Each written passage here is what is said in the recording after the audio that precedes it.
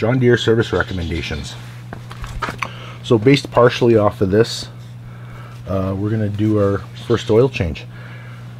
So we actually just hit 60 hours on this tractor. It's recommending some stuff at 50 hours. I went beyond a little bit because life got in the way. We had a few things to do. But we're going to do a few things here today. We're going to change the engine oil, filter. I'm going to change the transmission filter, which is recommended at 50 hours and every 200. I am going to use a 15W40 oil. We rarely get below freezing here. It gets cold in the middle of winter for a while, but when those days come, the tractor is going to have a nice warm garage to sit in, so I'm not too worried about using that oil. If you're in a colder climate, the tractor sits outside, you might want to use a different oil. So we're going to get started here. There's only a few tools really needed. 17mm wrench for the drain plug in the pan. Oil filter is an M806418. So we'll put that wrench over on that side. Got a funnel to put the oil in. We got two different types of filter wrenches here. I'm a big fan of these. This is the old classic style, which works in a lot of applications. Based on where the filter is in this tractor, I think it's going to be a lot easier to use one of these. If you've never seen one of these before, it goes right onto the end of the filter. You can put a ratchet on it, and what happens is, if we can get a good angle on this, when you start to turn this, these teeth close against the outside of the filter, and then you just spin it off. These are fantastic items. The alternative to this one was an old strap filter that I had. It's a little piece of square tubing with a strap around it. Put on the end of the filter, start spinning it with a wrench, like a ratchet, and it would snug up and spin it right off. So our oil filter on this is on the right hand side, sitting right down here by the fuel filter. There's the oil filter. So I'm going to grab the drain pan. We'll get that placed underneath. We'll get the crankcase drained, and then we'll come back and we'll do this side. So let's just maybe leave this camera set right about there so we can see what's going on, and we'll crawl underneath and let's drain the crankcase.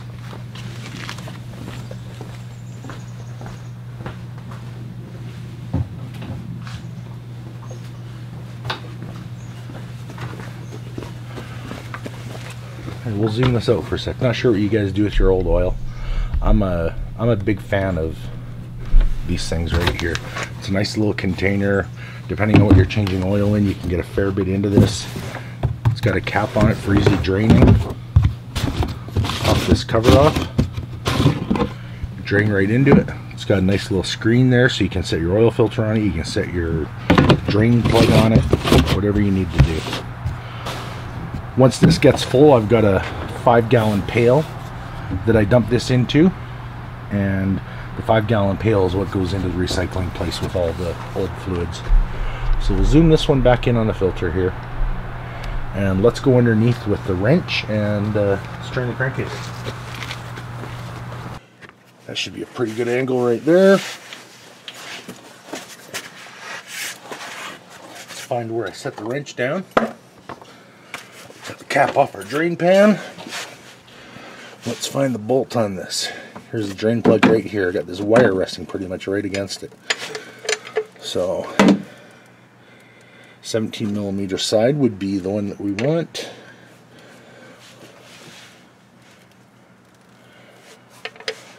Make sure we pull this the right way. I don't want to over tighten this by no means. There we go. Get our drain pan centered.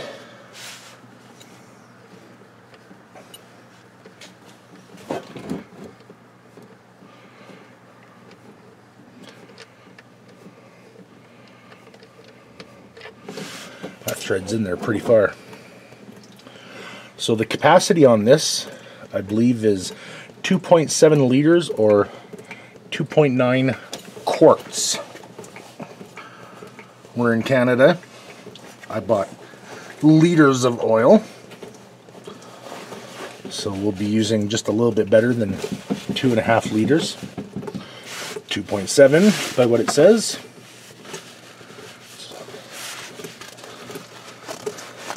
So that oil is pretty black. I'm not really a big diesel guy. Haven't had many diesels in my lifetime. But very common for your oil to look black and like it's very abused.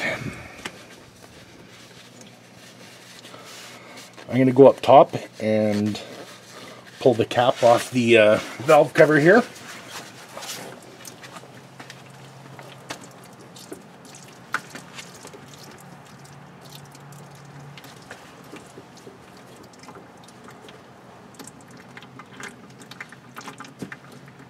See if we can get some better drainage action down there.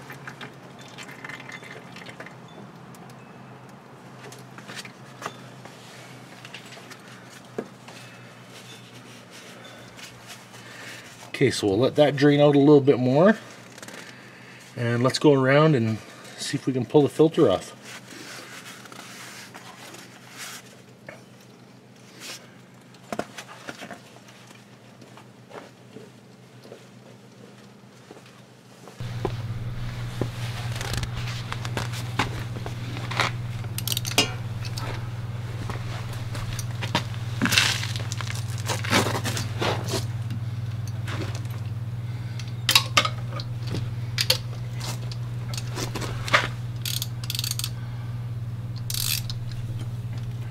So these tools, you just kind of hold the end of it until it grabs down onto the filter.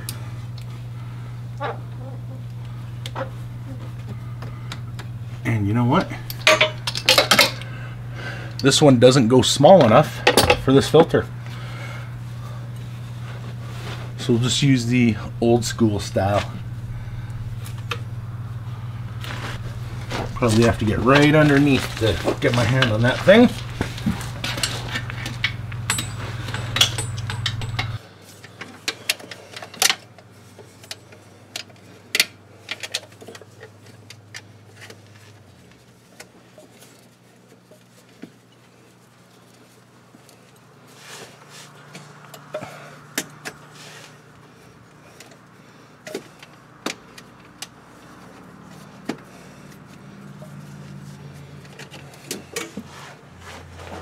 That doesn't want to seem to work very well.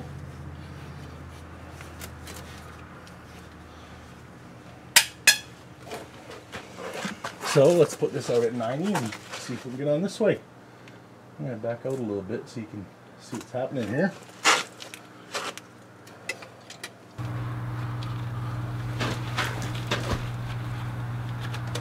I don't want to bend the dipstick if this lets go, so let's just pull the dipstick off and we'll set that up here on the rag.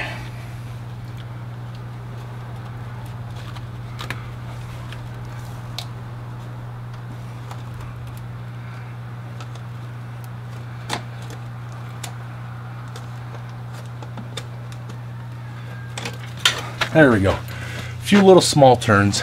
Oil filter shouldn't be too tight.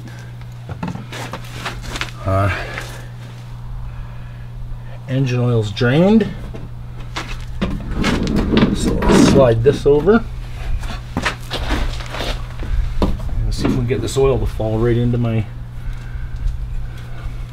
oil pan. There we go. A couple of drops on the side, but not bad. Leave that one there.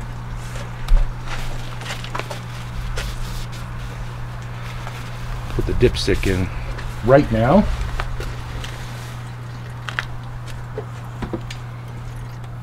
Because that's not going to be in the way. I'm going to wipe off the face of where the filter seat's up against.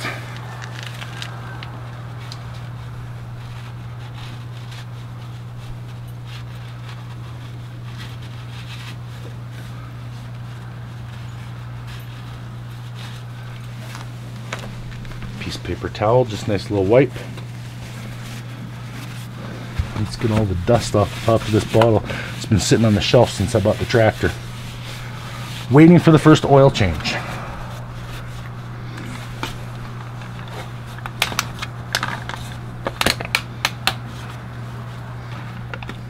Let's punch a little hole in there.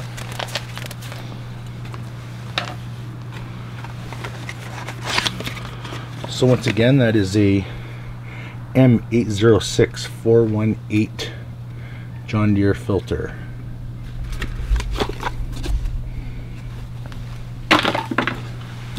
Take just a tiny bit of oil, nice new oil.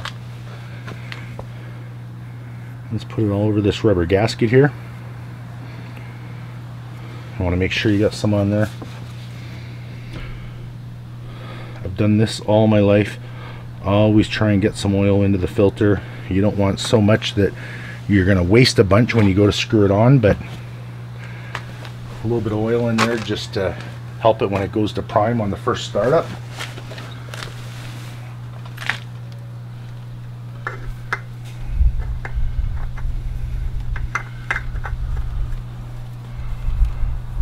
So as soon as that starts to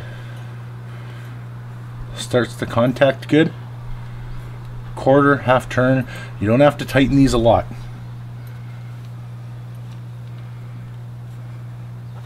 Pretty much hand tight's all you need.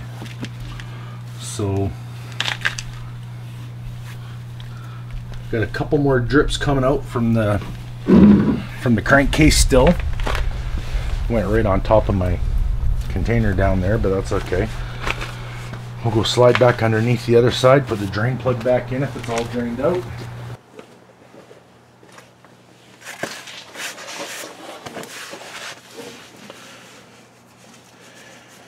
We'll just put this rag up here to deal with afterwards. I guess that's the only complaint about this particular drain pan is the top of it isn't really big. I had another one of these at one time, and it had a nice big funnel on top.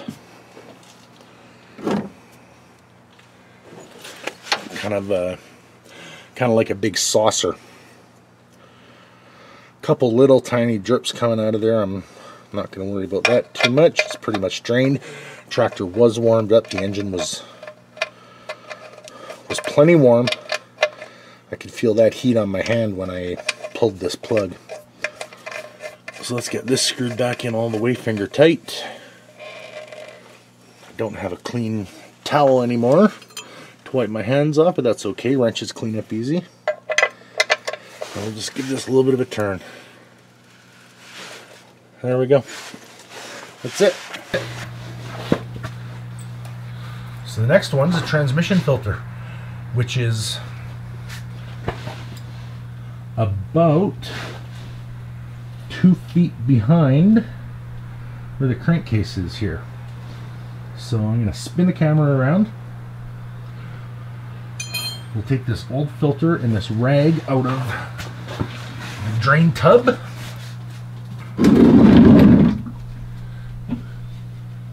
Put this into the bin beside me.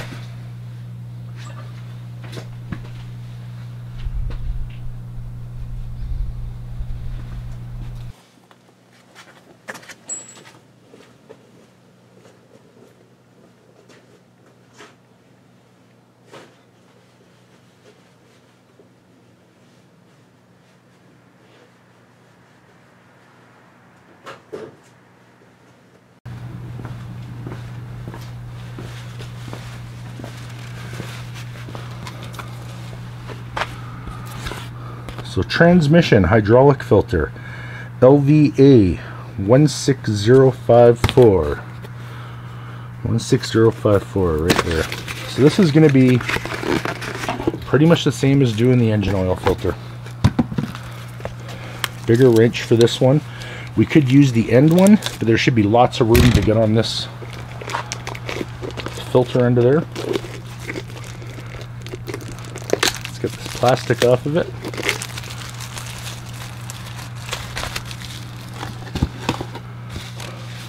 Go back to the other side.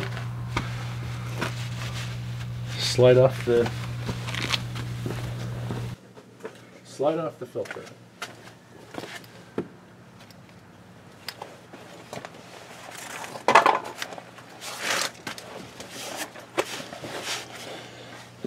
Okay, so if we just spin this right around, and back here,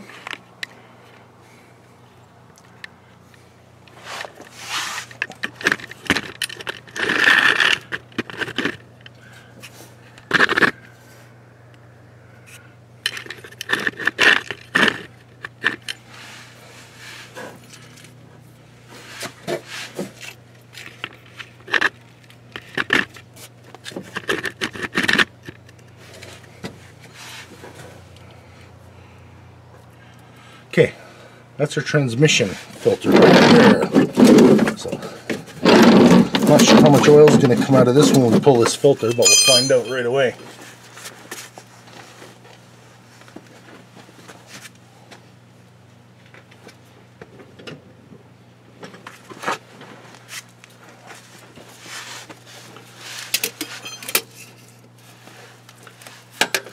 Could have done that by hand.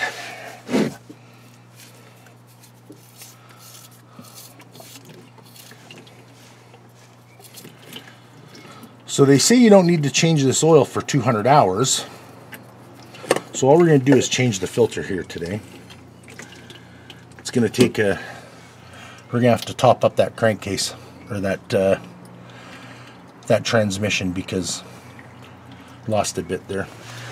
So let's grab the new oil jug, put a little bit of oil around the ring.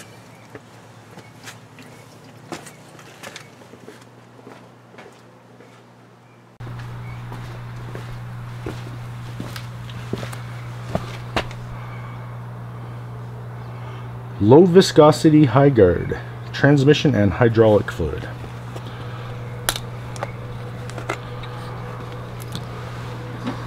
So take our filter just like we did for the engine.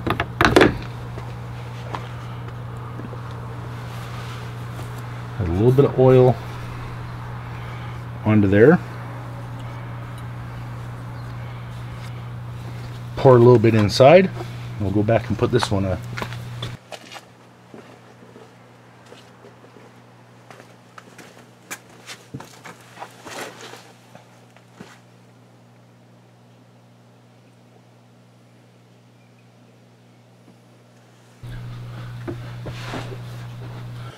About a third full is what it takes to get into these filters.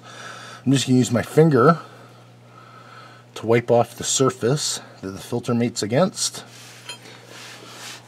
Just wipe that off on my pants.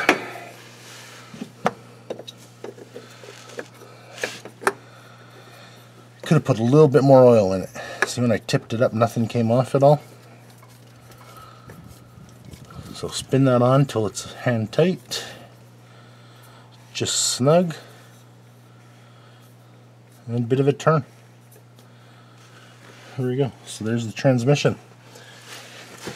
Let's slide all our tools out of here, the drain pan.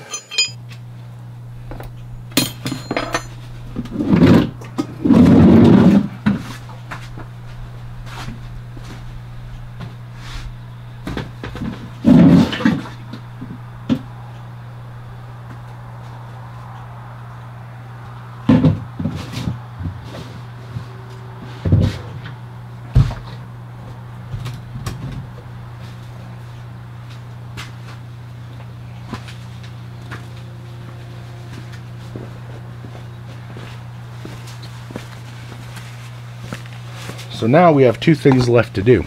We need to put some engine oil in here and check the transmission. So let's do a little camera move up to the engine compartment.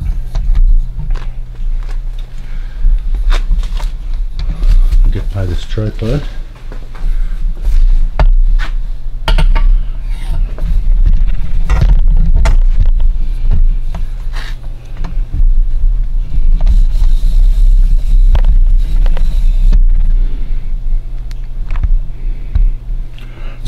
very good viewing angle, so let's spin around this side.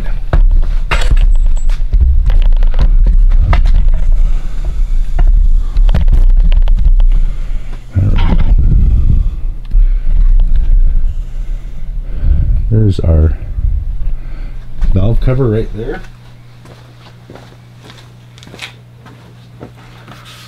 So let's get in and get that plug off.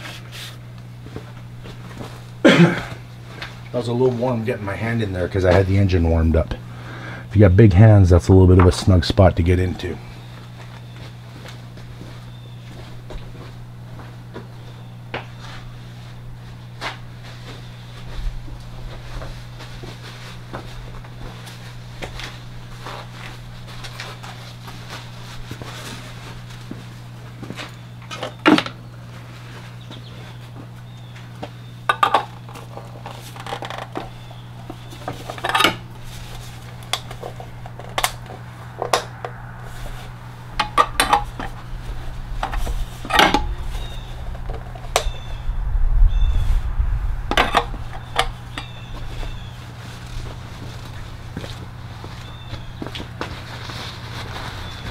Maybe we can do that from this side instead.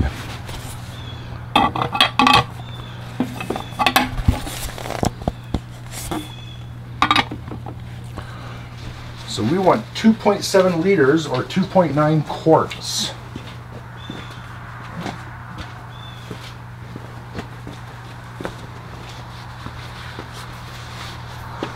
So this was a US gallon, 3.78 liters. So we need about 2/3 of this. We'll have to keep a close eye on this. You know, some of these jugs have nice little windows where you can actually see what you're pouring out. This one does not. So we'll get a bunch in, check the dipstick.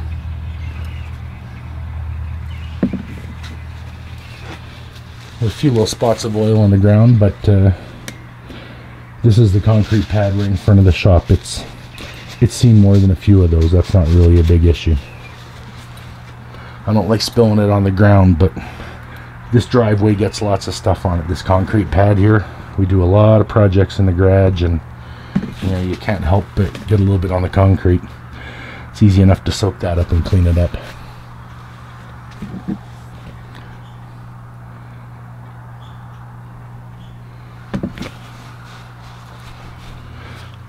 So that's about it. We're going to go back and check the transmission right after this. Top that up a little bit. But that's going to be pretty much all she wrote. We're almost there. A couple more little plugs and engine should be full. So I'm going to get the camera out of the way, turn this off, and we'll just continue on this operation.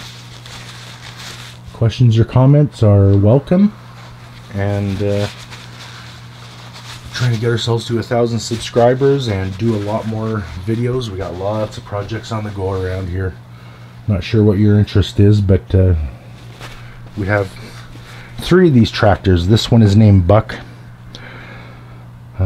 She decided to name them Buck, Doe, and Fawn because we got a little 125 for minor yard work. We got the X540 that's gotten a lot of use out of it in the last few years here.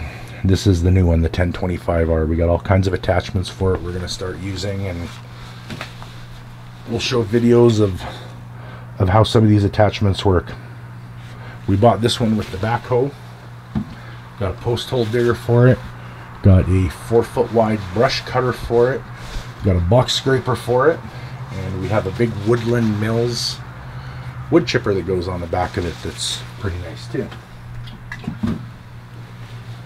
But do some works on bikes. Got an old car project here that's going to start getting a little bit of work. 37 Chevy 2-door. Got the body sitting on a dolly so it can come into the garage for the winter and get some work done. Still got the old big red Chevy that hasn't had much done to it yet. That turned into a long-term project. We kind of steered away from that one for now. It wasn't required right now, so We'll be getting to that one later.